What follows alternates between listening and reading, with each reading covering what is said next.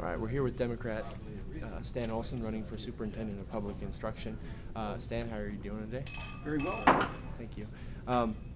Yesterday, during your stump speech to delegates, you said that Tom Luna lacks a plan to increase student achievement in the state of Idaho. How does Stan Olson want to do the same thing? Well, what I said yesterday was Tom Luna lacked a plan for education in the state of Idaho, and it's unfortunate that that is the case, but it's been true. Any school district in this state or in this country that has really moved forward in a progressive and consistent manner has done strategic planning, has basically identified what their past work has been, what their current status is, and all of the issues affecting them, demographics, fiscal changes, retirements of high-quality staff members, and so on and so forth. And basically worked to identify what real priorities were for the future. And in using the process to identify those things, everybody's been engaged. All of the stakeholders are engaged: parents, students, teachers, administrators, board members, business.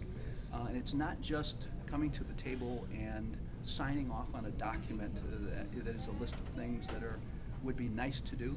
It's a serious, deep engagement that identifies what's coming and what the state can do to respond to what's coming educationally. And plan and prioritize. And off of that plan, and the plan we did in my school district involved 23,000 inputs from the community. Business, parents, again, students, and also was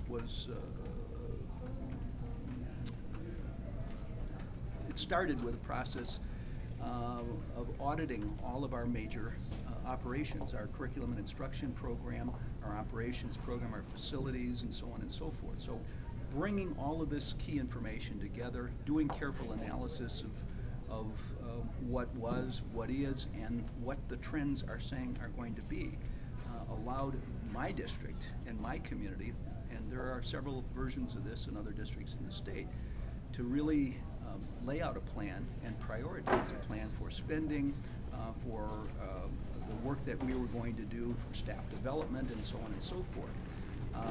You know, our major resources are time and once in a while money. And the concept here is how we spend our time should be based on the priorities established for the success of the district. That doesn't exist statewide, and it hasn't existed certainly in the last 4 years. Okay. Now, a lot of people have considered, as a way to save money, district consolidation. We have 111-ish districts in this state with only 44 counties. Would you support district consolidation, or would that not be something you'd be interested in? Yeah. Well, we have 115 districts, and so you're close. Close, it depends on what you count and how you count them. Of the 115 districts, 2/3 of those districts are 1,000 students or less. Half of those districts are 500 students or less. We also need to remember that in Idaho's history, we had over 1,000 school districts. So Idaho has gone through actually 2 or 3 consolidation periods in its brief history to bring us down to 115.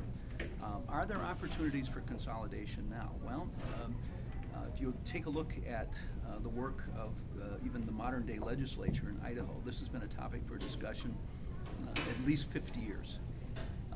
And what we find to be true is we get to the brink of a discussion about consolidation, and then we back off of it because it becomes political, it becomes perceived as an attack on a community and the gathering point for many communities.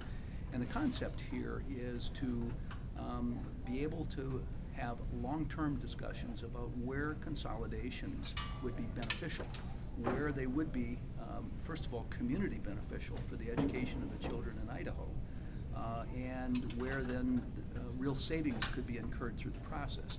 The literature of the field, and it's a very interesting and very substantial amount of literature, basically says in very few cases do consolidations provide real savings, because that which is consolidated in some cases has to be repeated in some other form in in some other setting where resources are expended. Mm-hmm. So it has to be done carefully, it has to be done well, and it has to be done step by step with the people it affects. So you're saying that if it's done efficiently and if it doesn't affect the education of the students and it saves money in the long run, a large amount of money, you would be in favor of it? What I'd be in favor of is engaging in those discussions to bring communities together to identify what the real benefits and what the real savings of consolidation would be. Our problem with the discussion in the last several years, and it's one of the problems sometimes with the citizens' legislature, we begin the term, we have this intensive discussion about school consolidation, the term ends, and we put it to rest, we put it to bed, and people go back and go back to their normal lives, and we pick it up the next year. As opposed to saying if there's a real need for consolidation and a real benefit for consolidation for, first of all, the citizens of Idaho, and then secondly, the operation of the state, let's get about the business of talking about it in a non-threatening, non-anxiety-racked setting, and just bring people together and say, let's look at consolidation plans that have really worked in other places across the country associated with schools. How do they work? What materialized as a result of the effort? And what were the real benefits, first of all, to the local community, and then secondly, to the efficient operation of the state? Okay.